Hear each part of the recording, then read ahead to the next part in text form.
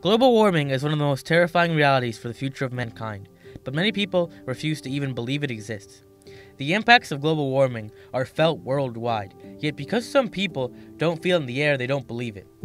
Some people see that global warming has only increased the global temperature by a few degrees and throw it away as a non-issue.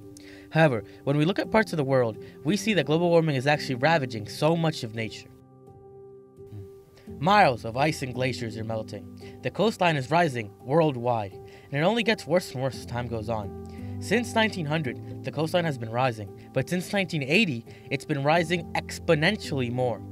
Soon enough, we could see entire islands get flooded due to the rising sea levels.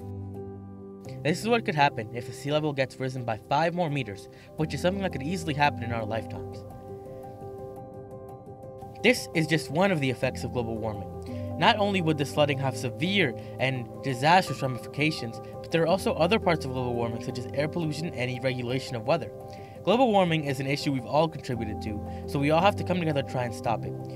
So even if you believe in global warming, you must spread the word and make sure other people believe in it too. If we come together, the amount we can change is immeasurable, but it all starts with us accepting the issue so we can then figure out ways to stop it. If you want to help, you can learn more about career and technical education at ctemonth.org and NASA Hunch at nasahunch.com.